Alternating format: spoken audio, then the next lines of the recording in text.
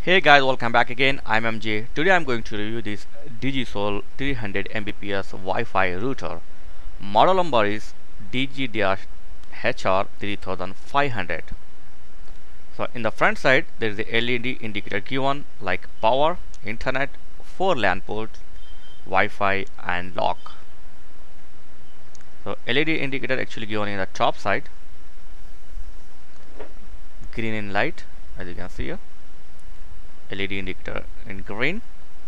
Okay, left side is a reset button, Wi-Fi button, and on off button, and the power.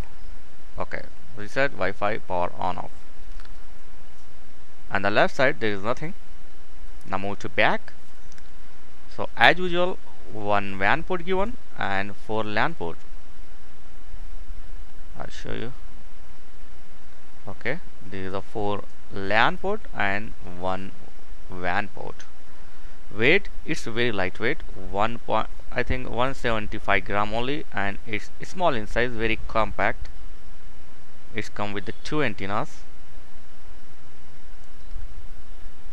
Okay, so it has 4 LAN and 2 antennas, and reset button, Wi-Fi button, power on off button.